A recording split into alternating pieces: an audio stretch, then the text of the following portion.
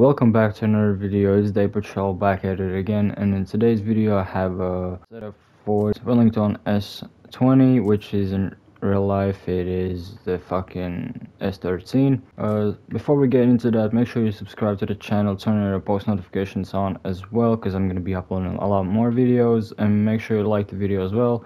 But let's get into the fucking tune, bro. Front springs are 10, rear spring is 10. Front spring stiffness is at 115, rear spring stiffness is 85. Front damper fast bump is at 7,220, rear damper fast bump is at 3,110. Front damper fast rebound is 6,430, rear damper damper is at fucking 3,890. Front damper is at 10,510. Rear damper is at 8,360. Front damper rebound is at 9,610. Rear damper rebound is at 7,560. Front toe is at 0.12. Rear toe is at 0.11.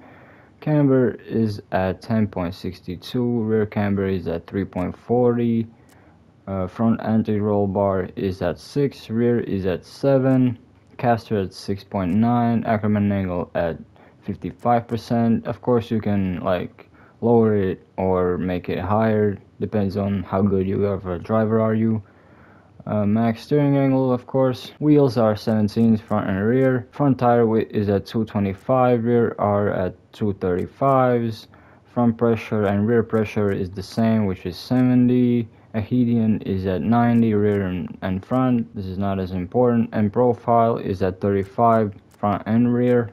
Engine is all maxed out. Transmission diff is at 0.75. Final drive is at 4.10.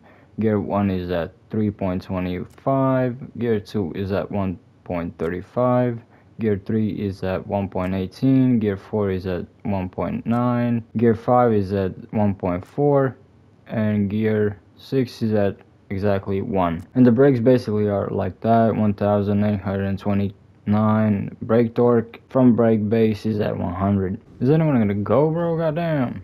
Fuck everybody waiting for? Follow this guy. He has a cool car, so maybe he's good at driving.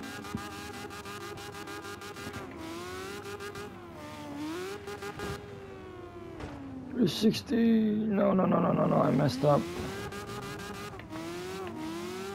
So I just gotta real quick catch up to them, which is not gonna be too hard with this car because it's pretty gripped up and can take a whole lot of angle. I just gotta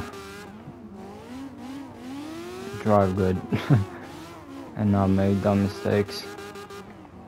Oh, we here on the door. Oh shit, we fell off.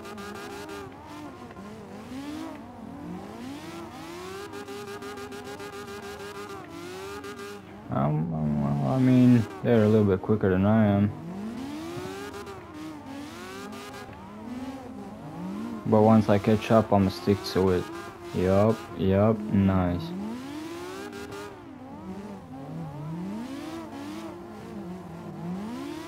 Get that big ass car fucking some space so I can switch sides. Damn.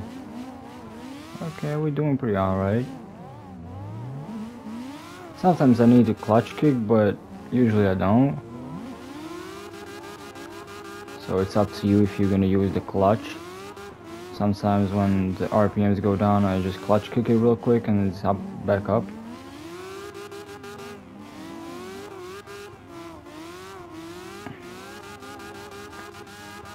I'm gonna take a little bit of tighter line there, and I'm back on them again.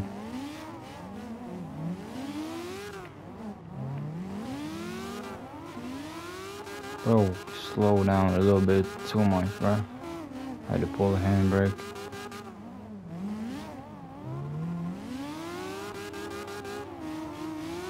God damn, this is pretty okay. Not the best tandem, of course. I could have done a lot better with other people that I know. But it is what it is, Oh, they did the switchy thing. Alright boys, if you enjoyed the video, make sure you subscribe to the channel, make sure you like the video as well, turn your post notifications on, and I'll see y'all in the next one. Peace.